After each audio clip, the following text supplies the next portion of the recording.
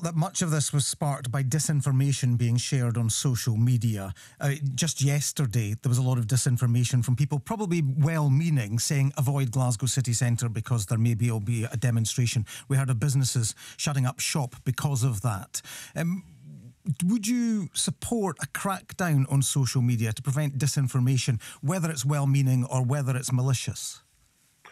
I think the social media companies have got a lot of improvement to undertake in their conduct. I was very struck by the communication from Ofcom yesterday, reminding social media companies of their obligation to remove material that incites hatred or violence. And I don't think that's been the case. And I welcome the fact you asked me earlier on whether we'd had engagement with the United Kingdom government, and the Justice Secretary has spoken to the Home Secretary about all of what has been happening. And as part of those discussions, the UK Secretary of State, Peter Kyle, is also pressing the social media companies to take action to remove material that is inciting violence and hatred. And I very much endorse that, and will support and encourage the United Kingdom government to take that very strong stance.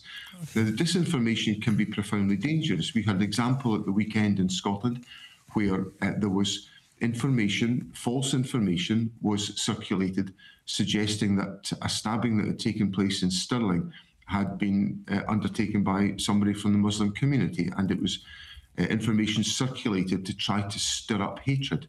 Now, I was very grateful to Police Scotland for immediately intervening on that material, making it clear that this incident, which is a very serious incident, and I feel very much for the victim that was involved, had nothing to do with a person from the Muslim community.